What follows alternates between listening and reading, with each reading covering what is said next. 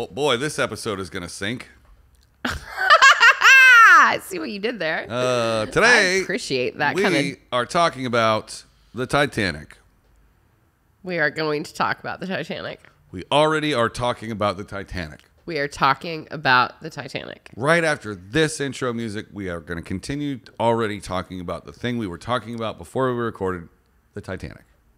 What he said. I'm Misty. And I'm Ike. For the next 15 minutes, We're going to debate pop culture. My background's in music. My background's in film. I know the topics beforehand. And I don't. We check the internet for the facts. And ruin it with opinions. From pop rocks in your lunchbox. To Happy Meal toys and swatch clocks. Near. Wherever You are. Okay, I'm doing the froggy version of it. I'm so glad that you described what version you were doing, I was because doing the Kermit the Frog. definitely nobody got that. I didn't think so. I'm not very good at impersonations, huh? Well, you did a really good, like a scary one before this. Don't. Okay. Let's get into Titanic facts. You want to go first? Okay, I do. I have creepy facts. Oh, okay. Yeah. I have scary things. Scary thing. There was an author named Morgan Robertson. Yeah. And he wrote a novella called The Wreck of the Titanic. And it was about an enormous ocean liner called the Titan. The Wreck of the Titan, which hits an iceberg in the North Atlantic and sinks. That is nothing like the story of the Titanic. In 1898 is when he did that. Was that before the actual Titanic sinking? Yeah. When did the Titanic sink? Ooh, good question. Why you look that Get up? that in from 1912. So he wrote it 20 years before. Well, this is my scary face.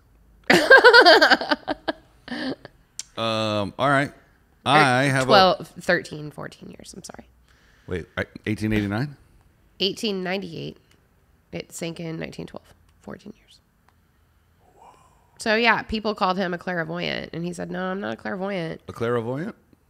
I can see things in the future." Clairvoyant. Clairvoyance. Hello, Clara. Hello, Voyant. clairvoyant. Well, that wasn't very buoyant. And also, Sorry. that wasn't very buoyant. I'd like to apologize to everyone at home for making that joke. You stopped me in my tracks. Once I processed that you said it, I was like, oh. It was a sinking joke. Oh, God. We do this for the 15 whole minutes. It's a pop culture comedy show. What do you got? Tell me some facts. I have that the price of the Titanic is right here if you want to read along. The ship cost $7.5 million to build. Fun fact, James Cameron's 1997 movie about the disaster had a production budget of $200 million. $200 million. Man. That's a lot of money. Yeah. Dang. Do you know how many folks it took to build it? To build it? I don't. Tell me. It was not a one-man job. Stupid title. It took 3,000 Harland and Wolff shipbuilders to construct the ship. I figured it was more than that. That seems like a conservative number to me. I mean, can you imagine having 3,000 people working on any one thing? Yeah. Okay. Yeah. She finally agrees with me. Yeah, I can. Do you know how long it was? How long the boat was, Of or how long course. it took it to sink? Of course a guy would want to be like, guess how long my boat is. Of course. That's right, everybody. 882 feet. And it also weighed 52,310 tons. It's so weird because I don't know. Like, I can't get a picture in my head of how big it was. Like, in my head, I feel like it's still just a little boat. We're going to need a bigger boat. I have a really cool aesthetic thing about the boat. Tell me. And then I'll compare it to the size of the Queen Mary down in Long Beach. And then that'll okay. tell That you. would help me. Yeah. Yeah. Okay. One of the smokestacks didn't work. They just put a fourth one on there because it looked better than three.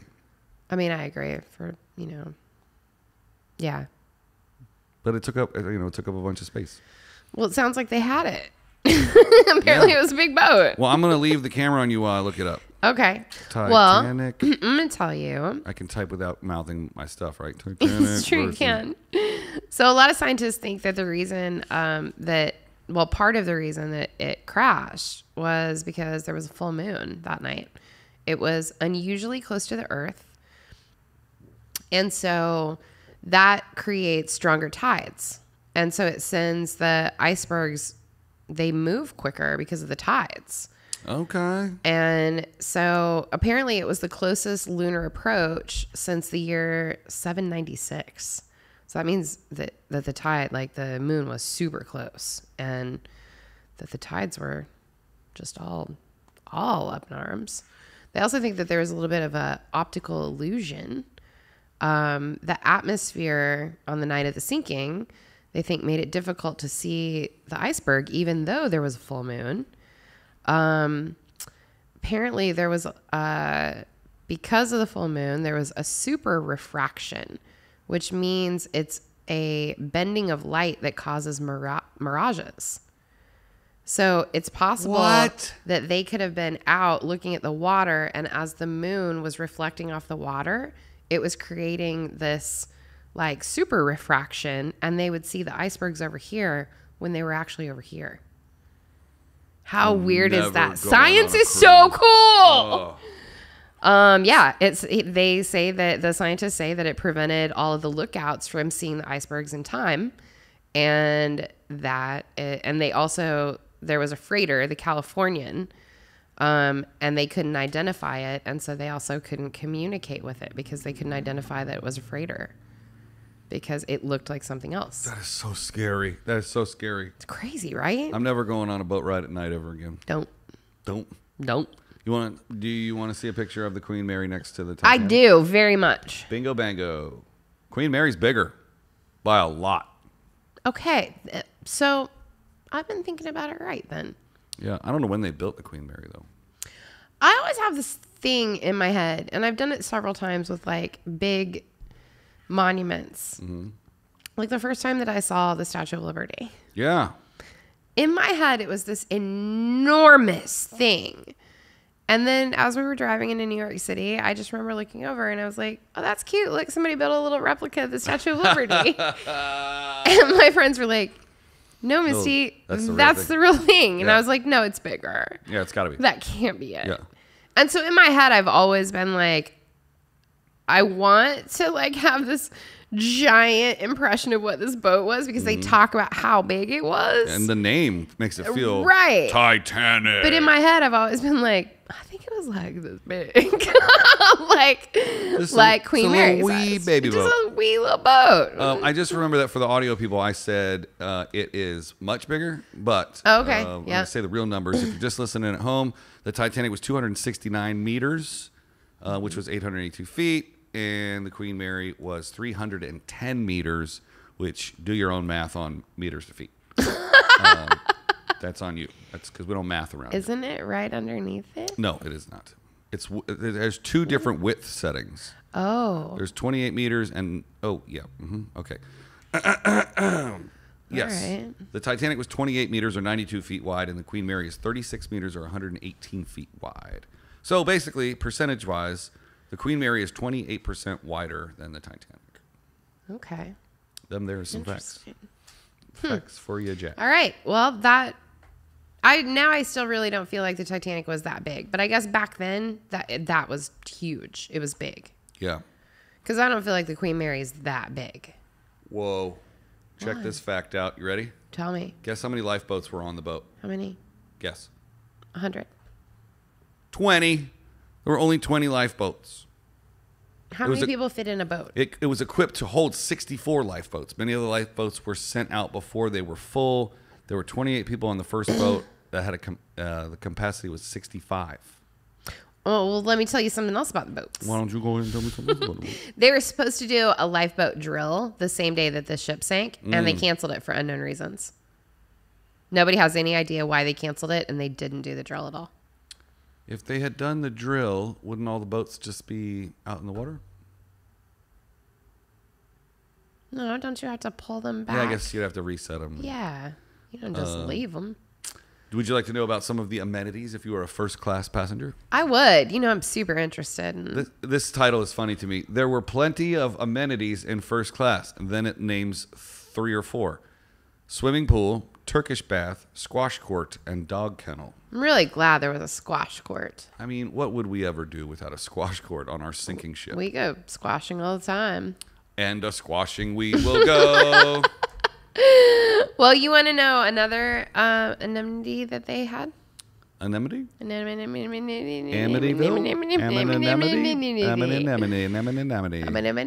We've lost our marbles aboard the Titanic. Yes, hit us with some facts. Everyone has seen the movie, clearly. What movie? There's this one about this guy and this bitch that wouldn't let him lay on her door in the water. Right, and then he just sinks right into the water. The part about the musicians continuing to play as the ship sank. Right, yeah. Is that? Should That's I put true. that up? It's true. There were actually 2 bands aboard the ship that played for over 2 hours as the ship sank. 2 different bands. I'm sorry. It took my eyes a second to focus on this repeating meme, and it looked like a scene from a techno club in Vegas. I mean, a little bit, yeah. Yeah. Which DJ was playing when it sank? Probably Calvin Harris. Yeah, probably. That's funny. Yeah. Okay, so you remember yesterday when we talked about, or last Friday, because it's Monday, when we talked about that guy who found 86 coins of gold? Yeah, and there was coal, and I was really excited. Yeah. So the Titanic ran on coal. Oh. Say uh-huh. Uh-huh. Okay, thanks. And Okay. do you know how much coal it took every day to run? I don't, because Boom. I still haven't had time to look up coal and understand what it actually looks like. You had all weekend. You had I all was busy. weekend. Well, that's what coal looks like in that picture right there. Okay. 800 tons of coal were burned to power the ship every day. Is that a lot? I'm being serious. Yeah. Okay. Tons. You know what a ton of things is? I mean, not in reality. It's 2,000 pounds. Yeah, I mean, I know like in my head, and then I say tons a lot, but like it's really hard to imagine those things sometimes. Visual. Yes, visual aids for Misty. Of a ton. I don't math good. Images. Yeah, like what's a ton of something? What does it actually look like? Like what's a ton of Reese's peanut butter cups? This like? black ball here is 1 ton of CO2. Right, but in my world, that's an inflatable, and I could walk up and kick it. Right. Now, 1 ton of... This is a very bad thing. To try to Google? Yes, we're way off track. I think so. Just keep in mind, the ship weighed 52,000 tons. Picture of a ton. Yeah. Millions, truck. This is horrible. We're sorry, folks. I know, like, a lot of people don't think about that. They use the term ton a lot, but don't have an actual visual representation of what a ton actually entails. So I thought that might be interesting. Anyways, most of the victims died of hypothermia. How about this? Okay. This truck bed has 1 ton of rocks in it. That doesn't seem like very much to me. Okay. Right. But what did it take to run? 800 truck beds of that a day. Okay, that's a lot. Yeah. 800 of those. If That's a lot. 800 trucks showed up and we're like, hey, we're here to run your boat. Where did all the coal go? Where do they keep it all? In the boat? In the coal room? Yeah, on top of the 83 coins. Shut up. No, I'll find out. I mean, I'm sure, yeah, like, I just think about the logistics of that in my head. I'm like, how do you get 800? Like, it's going to take 3 weeks for it to get there. So, you know, how do you get all of that coal onto the boat? Where do you store all of it? Because that's a lot. Did it run faster towards the end when it was lighter from having 800 tons just burn? I bet nobody took the time to do the science on that when they were going down. I bet you, well, not when they were going down, but I bet James Cameron knows the answer to all that stuff. That's true. You know, he's got his own little mini ocean and mini, and he sinks it like every couple days and films it. I'm not surprised. Wow, there's a piece of coal from the Titanic. I wanted to tell you a story about a guy on the boat. Okay. So the ship's baker, Charles Juffin, survived in the water for 2 hours before he was rescued. He claimed that he didn't feel the cold because the whole time he was in the water, he was drinking out of a bottle of whiskey. That is amazing. If I ever go on a cruise, I'm just taking a... Yeah. Yeah. I He think- just literally sat there in the water sipping on his whiskey and kept himself warm and floated his little flipper legs. And 2 hours later, he got rescued. That's amazing. He should have fully died of hypothermia by then. Yeah. I think I have stumbled onto a bigger thing here. Then 800 tons of coal. Yeah, because some Because people... to me, that pretty much blew my mind. Some people say that the Titanic was on fire for many, many days before it hit. Well, that would have been burning the coal, right? It would, but all right, so check this out. There's this burn area right here. Okay. So they're saying that there was a fire in the engine room for multiple days before it. So if the iceberg hit here where the metal was very hot from being on fire for multiple It would days, break easier. but hot knife through butter. Right. Because the Titanic was supposed to withstand certain impacts. But if it's all warm and fuzzy from being on It's fire, true. I think you just solved the Titanic. call me James. I got your... I think you did. This is my last thing that I've got. Okay. I think this is crazy. I have never heard this out of all the Titanic stories that I've ever heard. There was a ship that was 20 miles away. Dude, I have heard that before, but... The SS Californian had stopped to avoid all of the ice. Its captain saw the Titanic's flares being shot up and ignored them because he thought that they were just rockets or fireworks. The Titanic's SOS signals were not received until the next morning because the radio operator on the boat, California, had gone to sleep. By the time that they got to the scene the next morning, all they found were bodies. Frozen bodies. Well, some people survived in the boats. Right? Yeah, yeah. But there were a lot more people that did not survive. That is nuts. Yeah. I'm going to look up one thing. I'm going to keep the camera on me. How much money did the Titanic movie make? Let's leave you on a high note, folks. Oh, my. Wow. Lot. Take a guess. Oh, $654 bazillion. Close. $2.195 billion. And that's why James Cameron can make any freaking movie he wants. I mean, it was the biggest film in history for a long time until the Avengers Endgame booted its numbers, its opening weekend numbers, right? I did not know that. I believe so. Okay. Yeah. Well, since it's Monday, Usurped. everybody. Can you do that motion again? Usurped. Get out of here, Titanic. That's Get going, out of here. That's going on a t-shirt. Just a two-finger Misty and Ike. Usurped. Oh, that was good. Well, that was I liked Titanic on a it. Monday for you. We went a little over. did. But You could talk for hours about weird shit that happened. I could eat a page for hours. It's the worst. Name the movie. Name the movie. Con Air. Nope. Face Off. That's right. Just All right. Since it's Monday. Since it's Monday. We'll see you tomorrow. Bye.